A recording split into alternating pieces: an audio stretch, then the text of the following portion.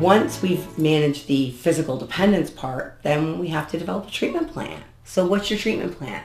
Well, your treatment plan largely depends on two things. What's your goal, number one, and number two, what's your acuity? So when I say acuity, I mean if you have been using for 2 years and you have never been to treatment before, and you have a lot of good resources, and you have a lot of individual strengths and resiliency, then you may need some counseling sessions and a support group, and you're going to be good.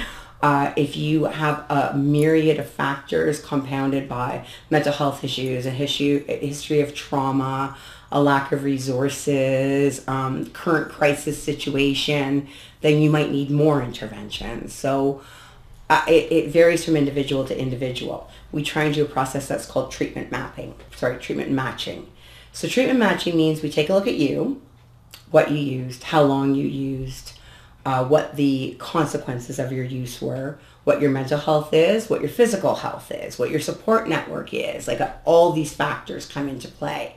And then your treatment plan includes a sequencing of events that are part of a broader treatment plan.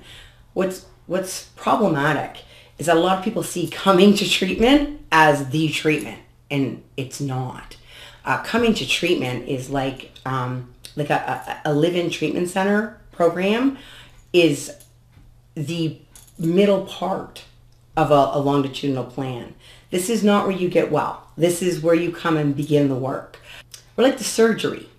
So you have an ACL tear.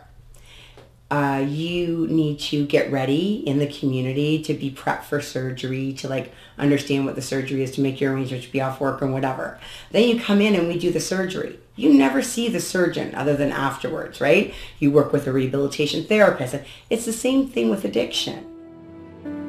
If you or a loved one are looking for help with substance abuse, call our 24/7 helpline at 1-800-615-1067. A caring addiction advisor is awaiting your call.